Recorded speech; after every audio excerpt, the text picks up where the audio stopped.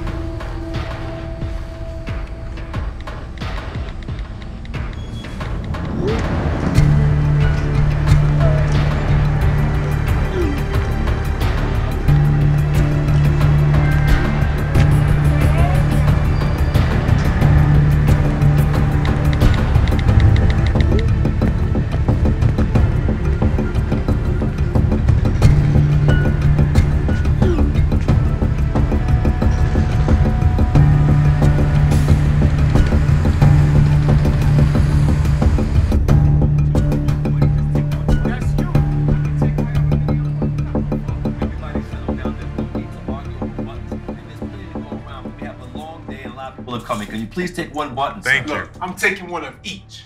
Stop acting like an Uncle Tom, motherfucker. When was the last time you seen an Uncle Tom with a scar on his face and one around his neck?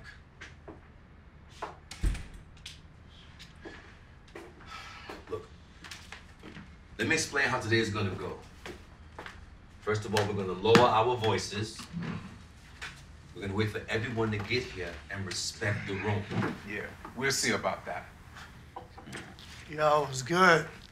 How long this gonna be, man? I hate to be that guy, but got shit to do. Just have a seat, please. It's good, champ. See you, boy. You should only open your mouth if what you have to say is more beautiful than silence. Look, we all see what's happening to us out there, right? Yeah. To our young people. Same thing that happened to the Hebrews. And the exact same thing that happened with the original slave ships in Jamestown. Exactly. Nobody is letting my people go. They denying them home loans and throwing them in jail cells. And killing us in the street like cattle. Yeah, but we can fix that. We can fight that. Because one thing about God's plan is that it is always... What? On time? Yeah. Jesus been late like crazy lately. I'm not trying to die before my son is safe to walk to the store in a hoodie. If God's plan is to fight, I'm with it. Other than that, you can read holy passages and hold hands till we all look like Smurfs. Look, we've enough massive shootings. Here's what I think. I'm sure whatever you're about to say is like really important. But this thing's gonna take all day, so whichever one of you is smart enough to figure this thing out, I'm my agent now, you feel me in? The thing about smart people is they sound crazy to dumb people. Sorry, I'm late. Am I in the right room? Yes, you are. Please have a seat. Oh, yo, you're, Wait, what? What are we, a daycare now? Who the fuck is this? Look, let's everybody sit down so we can continue, please. My name is average barbershop rhetoric, so not much. Look, it wasn't easy getting all of you in the same room. You were all handpicked because you each have a strategic influence on the community, whether it be business, sports, education, entertainment, and religion. Government. Yes, and government. You see, brothers, the machine that builds the pillars of society remain white, while the engine remains unapologetically black. Yes. I aim to stop that machine from running. Ah. And isn't that a big risk for you? Yes. Yes, it is. But complacency is a bigger risk. Injustice only happens when good men do nothing, my brothers. The how is right here, right now in this room, in all of us. We have to do whatever it takes to figure this out, no matter how long it takes. Our children's lives depend on it. All right, so what are we talking about here exactly? Like, what plan are we trying to implement? Time frame, resources, desired outcome, end goal. John Because I'm not 14:27 speaks about peace. So whatever it is has to be concise, thoughtful, and a peaceful solution if we're gonna take a stance. Yes. I apologize for cutting you off. The reality is a constant presence of social negligence, embedded systemic hurdles for only one portion of the population. In other words, the cards are stacked against us. We were stronger back in the day when we had places like Black Wall Street. Well stayed inside that community for more than a year. Black Wall Street, that a record label or something? No. In the early 1900s, in Greenwood, Oklahoma, Little Africa, as it was known back then, the gold standard for the black community. Black millionaires, lawyers, doctors, businessmen. It was a wonderful blueprint for a successful infrastructure. Yes. What happened to that? The white community burnt it down to the ground in 1921. That shit wouldn't happen today. We were still swinging from the sycamore tree back then. Though social media didn't exist, the obstacles for the black community weren't any less. That's also why you're here. Exactly. A police killing pops up on my feed pretty often now. I couldn't imagine adding lynchings. That would have been too much. Man! Let's just go off on these fools, man. What if Trayvon or any other victims were your son? Or your brother, college boy? I understand, but retaliation isn't the answer. So what is there, since you seem to know it all? He can't know more than yourself. He was a valedictorian, just like you were. Another thing we need to look at as a whole. Stop looking down on one another and realize that we're all kings in here. Hey, champ, you're defending your title in a couple of months, right? Yeah, man. Well, what do you think about what Kaepernick's doing? You know, standing up against police brutality by taking a stance, and what if you were to do that? Hold on. So, for my third title defense, you're asking me not to stand during the national anthem,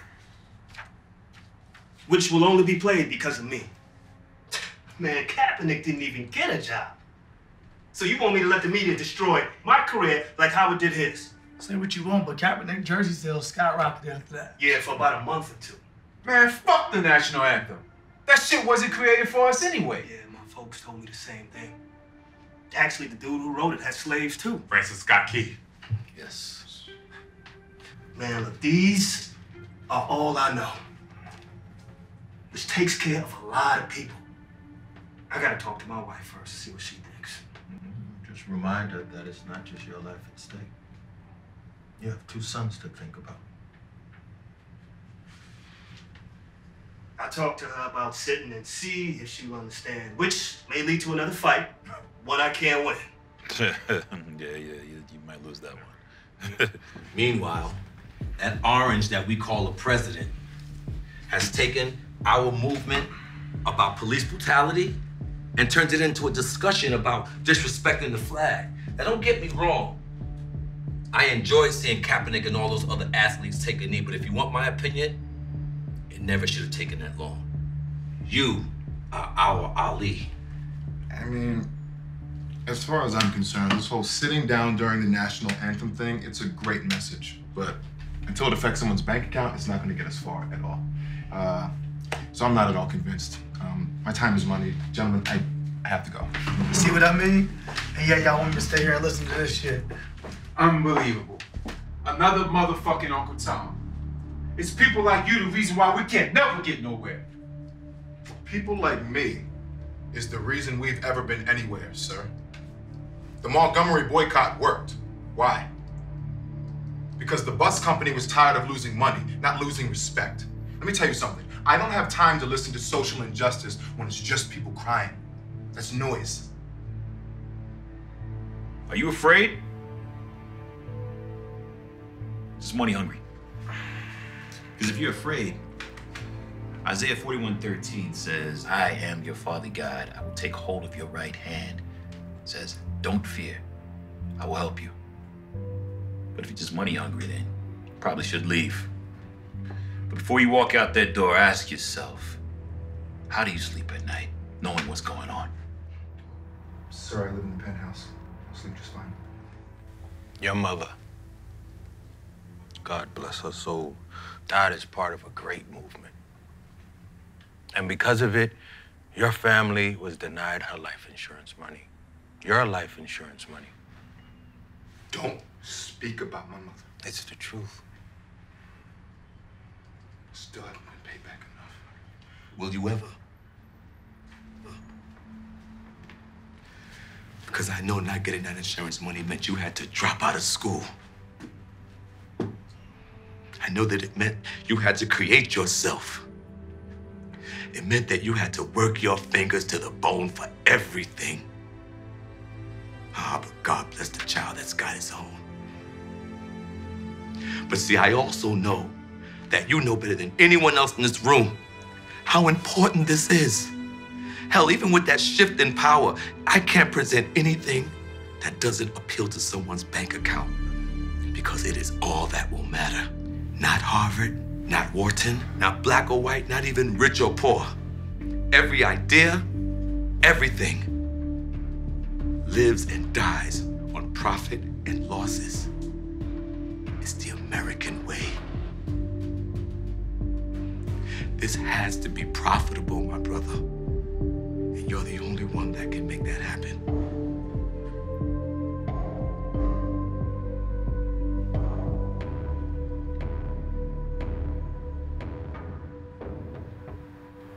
Got that right. If I know anything, it's that there's only one color in America more supported than white. It's green.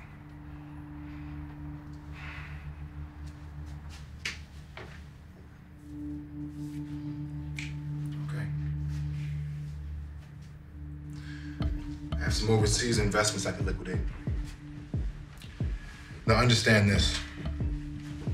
From a financial standpoint, what we need to do is move money into black people's pockets. Yes. A lot of it. I'm talking about a lot of money, all right? There's an M&A deal in Atlanta for a string of black-owned grocery stores. Now, a larger chain wants to absorb them. What I can do is step in, I'll kill the deal, and I can personally approach the owner to expand the business. Well, how does that help us? Food. Food is the baseline commodity that retains importance regardless of the economy. A gallon of milk is the social barometer that lets you know how expensive or cheap it is to be an American.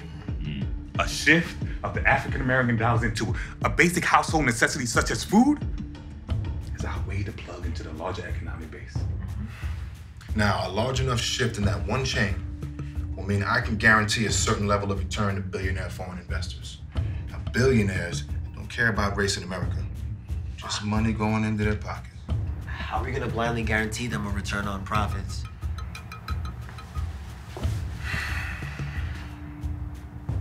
I'll put up $5 million. $5 million to create a business that speaks to African Americans, while also guaranteeing a $5 million quarterly return. That should do it. You see, once I have happy investors, I can get more to open up their wallets willingly, eventually leaving me with the access to more millions. Is it just me? I don't get it. People who have more money than they know what to do with don't mind giving it away. Just losing it. If he can promise an immediate return, they'll give him more money. Bingo. I just need the grocery store to start to compete on a national level with the larger retail brands. How do you plan on doing that? I mean, besides matching. Him. Social media. Influence.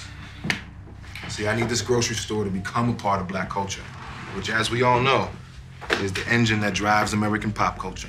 Absolutely. You see, once it's the hip place to shop, you can squeeze that piggy bank for everything they got. I can pass legislation. Get them to put those chain of stores in Brooklyn. Disguise housing policy as economic incentives for urban planning. Right. And once you have those builders in place, you can erect a new business to help manage mixed income housing. I can present that to my congregation, but what I cannot do is scream to make sure that you have a certain population living in those new houses. It's morally against my being. That's fair. But I can guarantee you that you can have more than your fair share of qualified applicants. Yes. Creating pockets of affluence in the urban landscape. I see with a large enough concentration, I can convince a black bank to open up a branch. But understand something, guys. This is not a 5-year game, all right? It's not even a 10-year game. This is a 20-year-long plan that we have to implement. We all have to be committed and on the same page with this. We just have to make sure the applications get in the right hands. Mm-hmm. Sounds amazing. Let's just make sure it stays all on track. Mm-hmm. All of you have been victims of police brutality at some point in your time.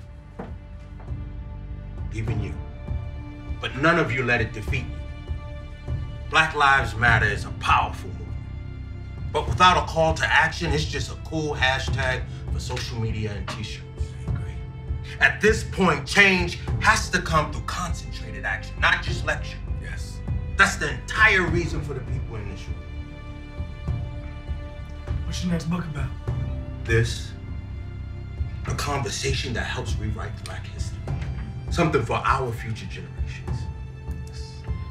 Future, huh? B-list actors never really save lives. I'm close to a C-list. No.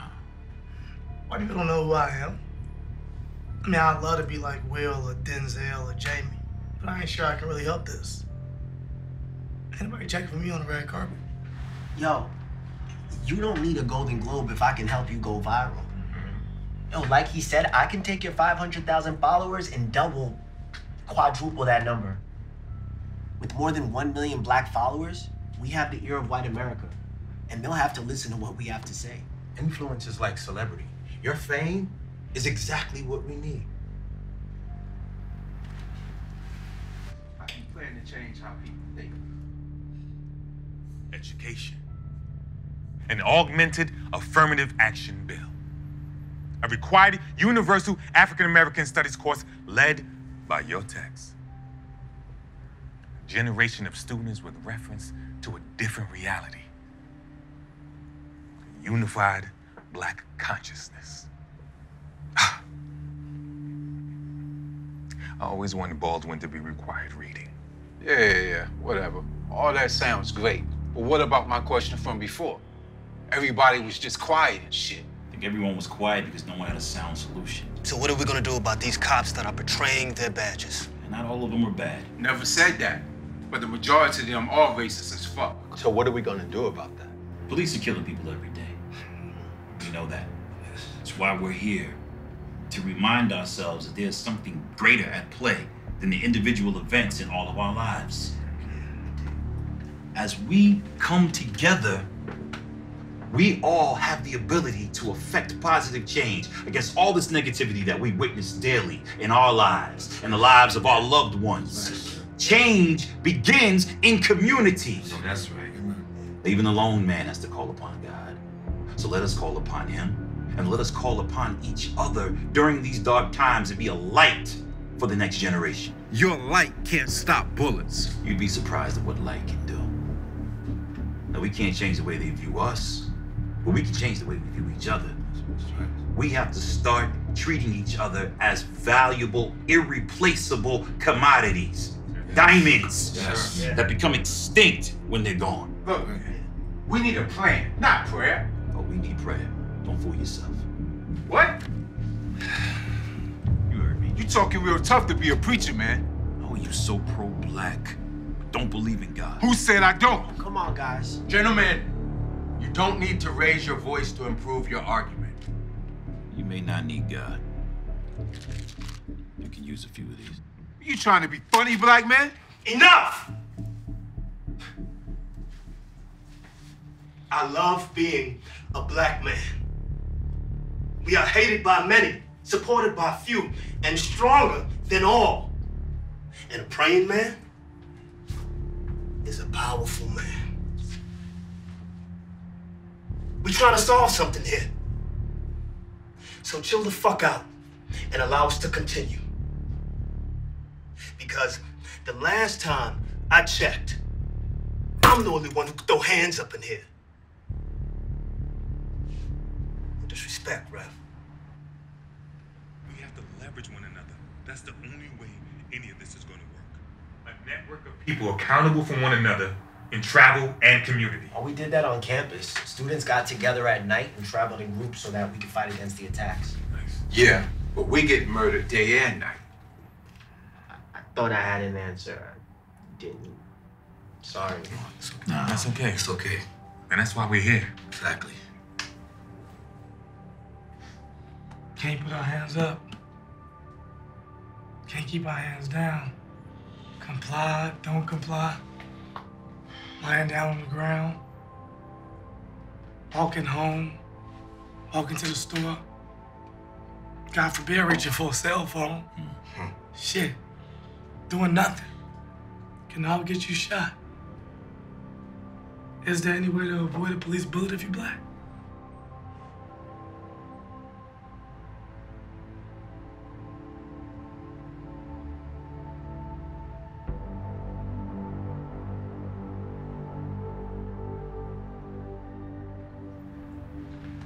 It's a tough question to answer.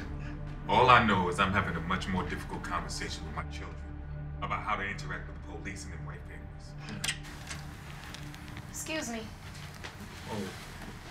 I hope you don't mind, but I overheard the conversation and had to say something. Angela, what are you doing here? How do you think I pay for school? I want to be on the right side of history. I'm a product of a society that will openly tell you that my life isn't worth anything. Tuva.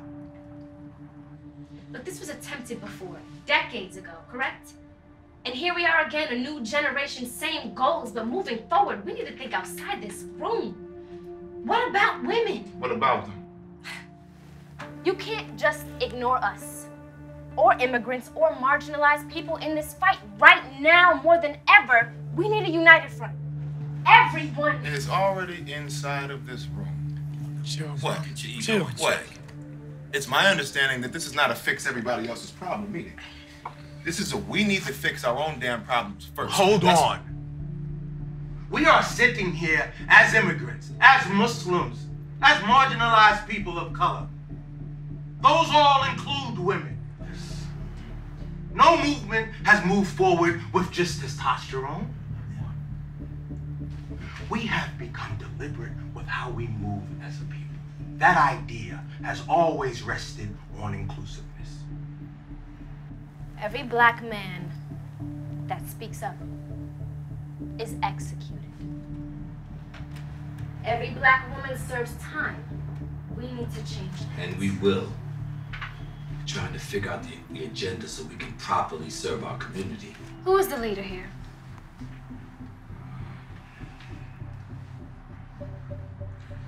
He is. He represents the young people in this room. We need to partner with him. Great. Let's get started. Because my country isn't serving me as an African American woman. I'm happy to have you here. Thanks. Really? We were selected for a reason. We don't know her. I do. Well, I didn't ask you that. Damn, bro. You gonna fight with everybody in here? I put my pride and my ego to the side. Why can't you? But was she chosen? We need to treat the janitor with the same respect as the CEO. You should have been here in the first place. My apologies, sister. No need. I heard everything I needed to hear. Where I choose to shop creates a buying power in said grocery store. I graduate in the largest numbers. I can shift an academic curriculum, and through motherhood, a consciousness. Your career is your lifeline. I support and encourage you the most. And I wasn't handpicked, but I was chosen. My name is Senator Burns. Pleasure to meet you. Me too. So I ask you, young sister, what's going to help us out there?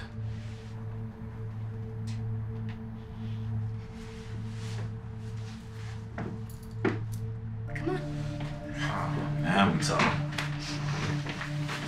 Start.